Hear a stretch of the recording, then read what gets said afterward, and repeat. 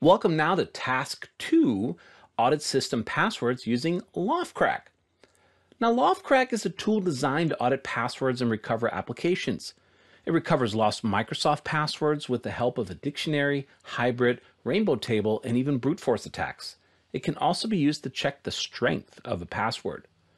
In this task, as an ethical hacker pen tester, you will be running the L0phtCrack tool by providing the remote machine's administrator with user credentials.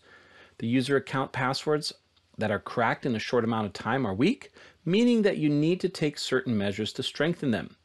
So here we're going to audit the system passwords using L0phtCrack. If you haven't already logged out of JSON account from the previous task, go ahead and log out and then log in as the admin account. Once you're logged in as admin, let's go ahead and go over here and we'll look for the L0phtCrack tool. So here we can just type in L0phtCrack. Now remember, this is with a 0, and there it is. And we're going to go ahead and open it. All right, there it goes. There's our L0phtCrack 7. So from here, what we're going to do is we're going to go ahead and click on the password auditing wizard. You can read through the introduction. Once you've done that, you go ahead and click Next.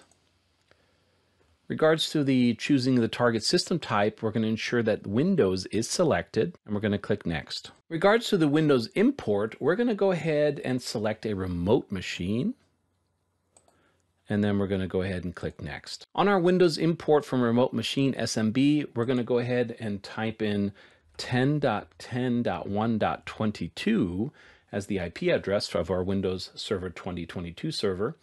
We're also going to use specific user credentials, and we're going to use the administrator with the password that we've always used. If the machine is under a domain, you can enter in the domain section.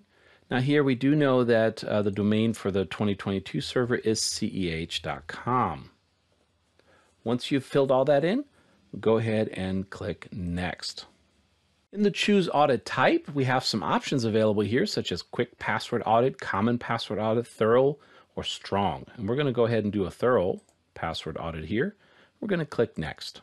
In the Reporting Options section here, we're going to select Generate Report at End of Auditing. And then we're just going to ensure that the CSV, the comma separated values for import to a spreadsheet, is selected. We're going to also click on the Browse here, and we're going to store it in the desired location, which in our case here is just going to be the desktop. Once that's all done, we're going to go ahead and click Next. On the job scheduling section here, we're going to make sure that it says Run this job immediately is selected, and we're going to go ahead and click Next. Check the summary, make sure everything is good to go, and then hit Finish. And as you notice, it immediately goes into trying to crack the passwords. And it looks like I found a few already.